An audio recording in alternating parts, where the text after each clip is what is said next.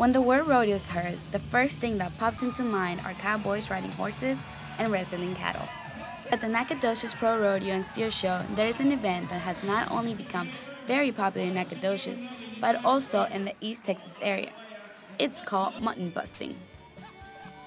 Mutton busting, also known as wool riding, is a chance for kids 3 to 7 years old to be able to compete in the rodeo just like any cowboy or cowgirl. It consists of holding on to the back of a sheep as long as possible. The longer the child holds on, the higher their score will be. Basically, children get the chance to reenact a miniature and safer version of bull riding.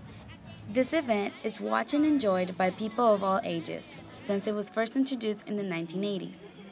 Many consider mutton busting to be a way to introduce their kids to the adult rodeo riding events, which include bulls and horses.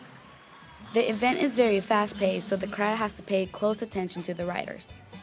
Many of the riders fall as soon as the sheep starts to move. The Nacogdoches Rodeo lasted for 3 nights, so every 10 kids will have the chance to show off their sheep holding skills. So next year's rodeo will be expecting some new mutton busters to take on the challenge. Even though the falls might look hard, for the kids it's all fun. For East Texas Explorer, I'm Consuelo Bonilla.